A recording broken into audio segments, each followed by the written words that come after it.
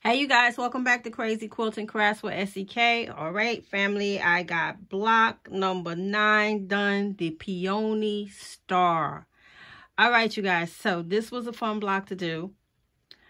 I exercised one of the skills called fussy cutting, and I put a little rose in the middle. So let's talk about it. So this block consisted of 5 fabrics. I used 5, but there's a part of me that wish I would have thrown in one more fabric that would have had this block flow even better. I love the 8-point star that's in there. I love the way the outer blocks is looking. What I would change is the middle section. I should have used a different color of rectangles in each one of my corners. 1, 2, 3, 4.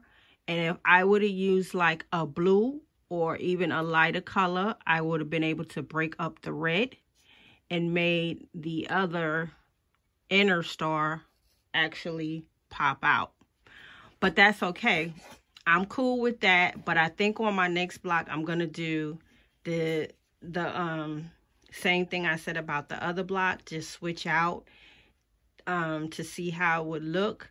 And I know if I switch this one out like I want to do the block number 8, I'm sure I will get that double star that I want to see. But overall, I love the color wave. I did pull some of the similar fabrics from the other block, which was block 8. And totally different colors. I told you guys my blocks will be looking totally different from what they look like in the book. So a lot of skills was exercised in this block. A lot of piecing, the fussy cutting, the chain stitching, nesting. My nesting skills are getting a whole lot better, you guys. So I am following the direction of which way to push the fabrics. That is getting extremely better. I am remembering to follow the directions in the book and push those fabrics which way they need to go. So that is definitely helping me improve with my nesting and also my pressing.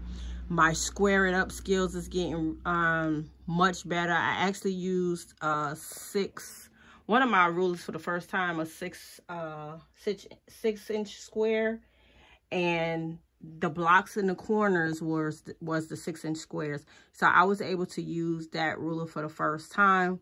I love the way the corner blocks came out. My points was definitely on point. They are sharp. This block actually had a border too. See the border around it? So, that was a lot of fun too. So overall, I did enjoy this block. It was very easy, to put together. Like I said before, the more I travel throughout this book, the easier the blocks are becoming. And the tighter my skills are getting. So I'm going to be off to block number 10, which is the ribbon star. And this one consists of 3 fabrics, which I probably will make it real scrappy and probably bring in more than 3 fabrics. We'll see. So this block number 9, Peony Star, is supposed to be 2 identical of these. So I think what I'm going to do is I'm going to go through the book, come back.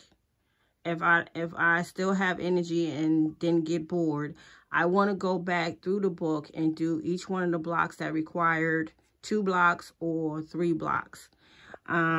So that I can change them up. And I'm going to take some notes on which ones I want to change up and kind of like revamp on the color placements. Now I see why quilters take a lot of notes too.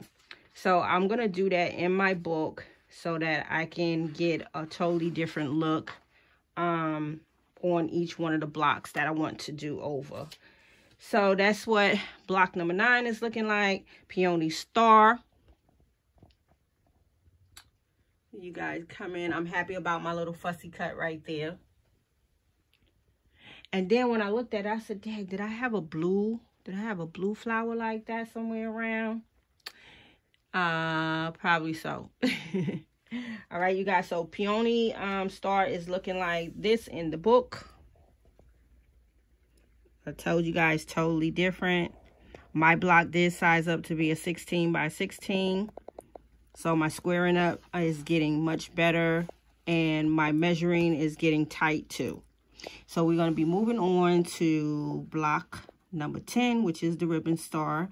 And like I said, this one requires 3 fabrics. And I'm thinking about throwing in more than 3. We'll see. I'm going to definitely be working on getting these scraps down. Y'all see them scraps? Mounds of scraps. So I'm going to be working on getting those done.